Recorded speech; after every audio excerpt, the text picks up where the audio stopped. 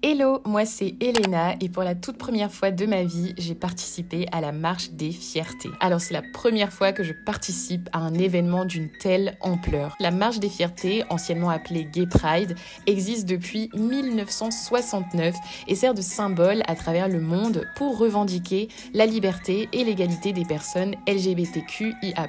Oui, parce qu'il existe encore malheureusement de nombreux pays dans lesquels la Pride est interdite, voire considérée comme un crime, notamment en Russie, en Chine et dans de nombreux pays africains. C'est donc avec beaucoup de respect, d'excitation évidemment, mais aussi de curiosité car le thème de cette année était kink. Alors j'ai peur personnellement de me faire sanctionner par YouTube, donc je vous laisserai aller chercher ce terme sur internet.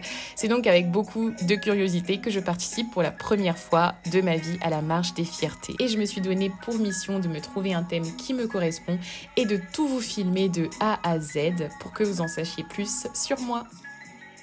Hey guys, j'espère que vous allez bien. Comme je l'ai dit, en fait, je vais me préparer pour la Gay Pride. C'est ma toute première Gay Pride, donc vraiment, je ne sais pas. D'ailleurs, je ne sais pas si je vais garder cette vidéo. Sauf que si, en fait, c'est exactement ce que je vais faire. Je me suis dit que voilà, c'est une expérience, donc pourquoi pas avoir un petit souvenir de ça et regarder ça dans quelques années. Donc d'abord, comme je l'ai dit, hein, j'ai la peau sèche et je vais vraiment commencer par l'hydrater. Donc là, du coup, je vais utiliser ce gel de Garnier qui est vraiment très bien. J'aime beaucoup l'utiliser. J'ai l'impression que ça hydrate bien ma peau. Donc là, ce que je fais, c'est que j'hydrate vraiment tout mon visage sans oublier les côtés, voilà, en tapotant un peu partout. Et maintenant, deuxième étape de l'hydratation, c'est bien sûr la crème. Donc là, j'ai une crème de la maison DIOR. C'est une crème à laquelle je suis très fidèle et que j'adore parce qu'elle est vraiment bien. Je trouve qu'elle laisse une bonne sensation sur la peau et la peau n'est surtout pas grasse. Ouais, la sensation est tellement géniale. Ce qui est très important car après on va s'attaquer au maquillage. Mais avant, j'utilise un anti-cerne, donc voilà, que je répartis autour de mes yeux. Alors il faut le faire vraiment de façon délicate et puis tapoter un peu comme ça sur le visage. Donc là, j'ai déjà une peau qui est beaucoup plus hydratée. Et on va pouvoir commencer la partie qui nous intéresse. Non, on va passer à la partie fond de teint.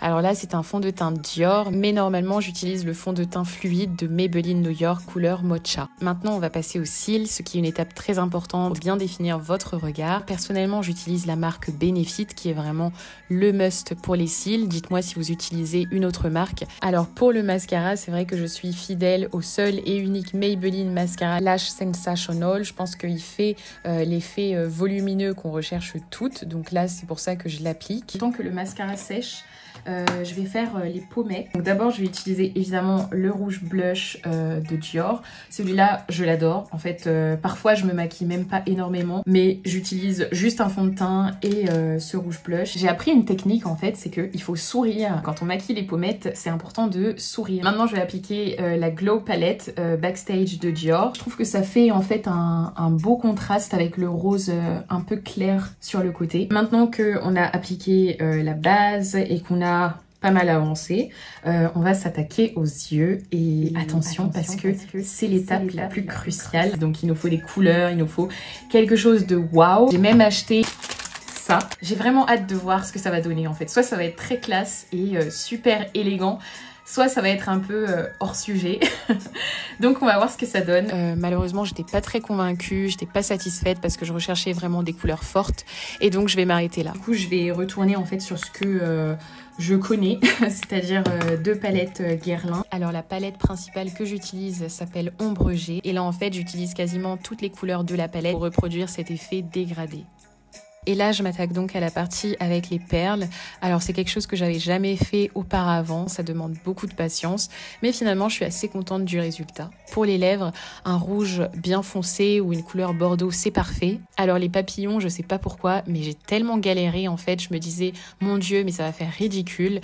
Mais voilà, dites-moi ce que vous en pensez, sachant que j'ai quand même passé pas mal de temps dessus. Donc maintenant, je vais compléter mon look avec ces petites ailes. D'ailleurs, je crois que j'ai pris la taille enfant en fait. Je me suis trompée. 2 hours later. Ok, d'accord. Je suis assez contente du travail que j'ai fait.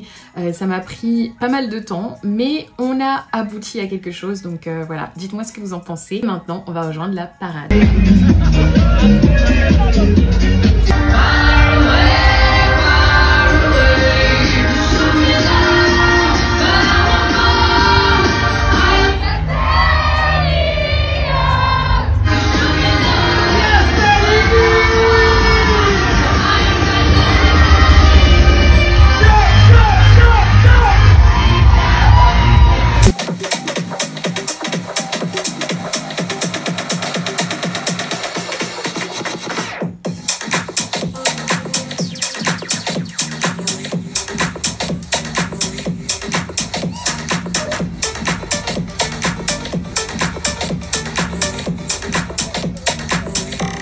Et tout au long de cette journée riche en rencontres, j'ai pu aussi assister à un immense concert. On a eu plein de stars internationales qui sont venues et qui se sont déplacées à l'occasion de la marche des fiertés. Et il y a eu également des discours de représentants de la cause LGBTQ, mais également des militants contre toutes les formes de discrimination qui ont encore lieu dans notre société.